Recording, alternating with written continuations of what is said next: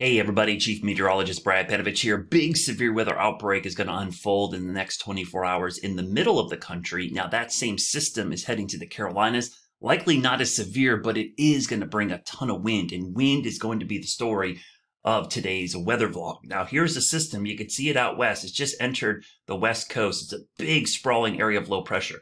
And for those that don't understand low pressure, the lower the pressure, the stronger the storm is. And when low pressure forms in the atmosphere, it's basically like a dip in the atmosphere. It's a thinner layer, or think about a big trough or valley. And what happens is air wants to rush to fill that gap or hole. And that rushing of the air is what creates wind. Pressure differences between high pressure and low pressure.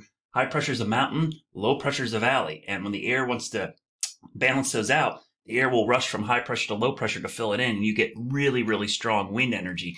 In this case, we've got strong wind energy all over the place. And as this pushes east into the plains, we are going to see a doozy of a severe weather setup. So let me show you the severe weather outlook for today. We'll turn it on. We should start to see some severe weather here in the middle of the country, maybe later today into tonight, but it should be pretty isolated. Tomorrow is the big day. This is Friday's severe weather outbreak. You could see the setup here in two areas of highlight. We've got the outlined area up here and down here where there could be significant tornado risk around the Memphis area, then up here in the areas of Iowa, Illinois, and northern parts of Missouri. And then we go into day three, which is Saturday. The system is weaker, but there's still a risk on the East Coast. Let's go back to day two, because this is the day we're going to be watching closely. So you see our areas highlighted. Those are the big concern areas. Let me kind of show you the probability of tornadoes, because this is pretty significant. Green is 2%. You get into the mustard, that's 5. Then you have 10% in the yellow, and then this brighter yellow is 15%. So that's pretty significant for tornadoes. Remember, on a given day, the chance of tornado is near 0, so 15% is literally 15 times higher. So it is crazy to see something that much higher up there. Now, hail over a big area, but the wind probability is really huge area, and also a really enhanced area up in parts of Iowa. So the wind to me is what is the biggest concern with this system as it pushes east. And let me show you the future cast of this. So we'll really stick with the short range rapid refresh stuff. We'll go through today, and you can see some scattered showers developing into tonight. Notice some isolated storms, and this is why we'll probably see a few isolated storms tonight. But then we go into tomorrow. This is after midnight. Watch this system unfold here as we go into tomorrow morning. Again, some heavy rain there, but this is the area we're watching right here. Again, and I'll pause this right here. I'm going to go back and put on the categorical. So again, those are the areas we're watching right there. See that? Okay, so let's go through time, and you see the two areas of concern up here, these individual cells, and then these down here. Oh, watch, look at those supercells explode in Iowa and Missouri.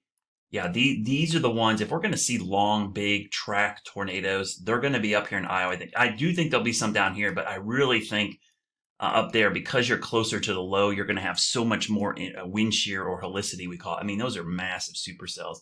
That area up there, tornadoes. These, while there could be embedded tornadoes, really going to be about a wind threat as this line of storms. This will be a nasty line of storms that continues to develop and then pushes off to the east and heads towards the Carolinas. Now, this is midnight, so this is going into Saturday morning, early hours of Saturday morning, and then we stop here with the data because this is a 48-hour forecast cycle. So you see this line, it's pretty well together.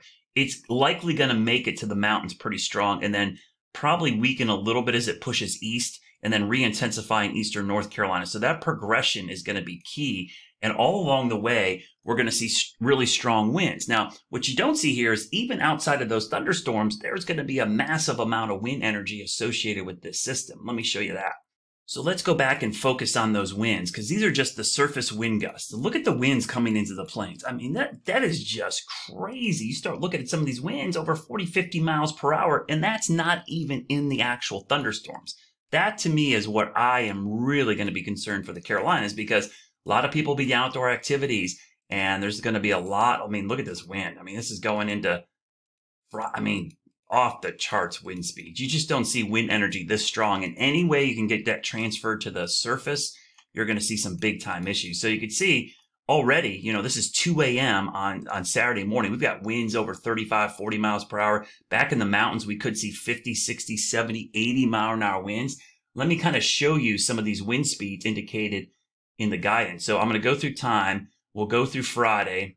Again, look at these winds early Saturday morning. So 2 o'clock in the morning. You notice the gust around 35, 40. We go into early on Saturday morning. Let me back this up. I kind of jumped the gun there a little bit. This is 2 a.m.